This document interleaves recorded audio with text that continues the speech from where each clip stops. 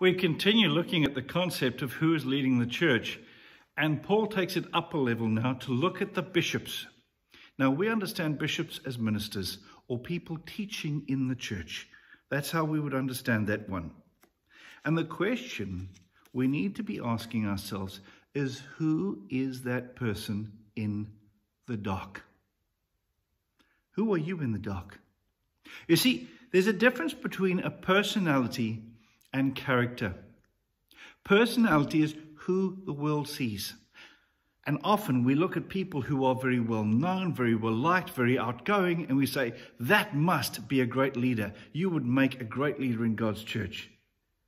But that is not how Paul sees it. Paul wants us to look deeper. He wants to look at the character of the person.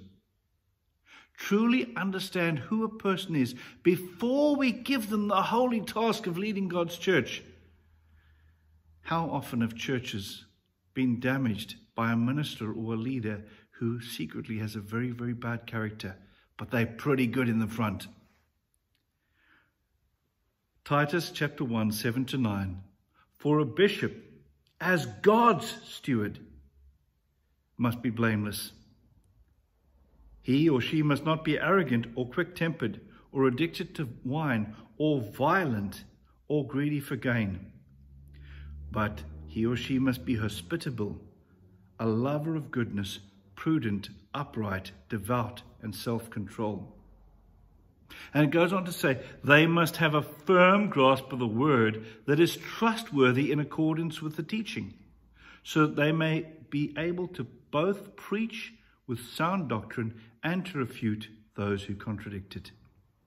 This is quite a heavy list, but the most important there is, apart from character, they also need to be able to teach the Word of God. A whole church can be healthy if there is good teaching. It's not just about who's preaching from the front. It's about every level. Who is teaching the teenagers? Who is teaching the home groups? Who is teaching the children? Those are our bishops. And we need to make sure that we only trust those to the people who are most sincere in the faith, who have those gifts. Just imagine for a moment, one Sunday your minister can't make it. Now think of your leaders. Which of them would you trust to step in and preach the word?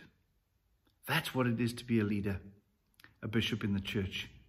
And so we need to scrutinize people. We need to bring them into the light and understand who they are. And we need to look at ourselves and say, is my character becoming that where people would put and entrust the word of God to me? God bless and have a great day.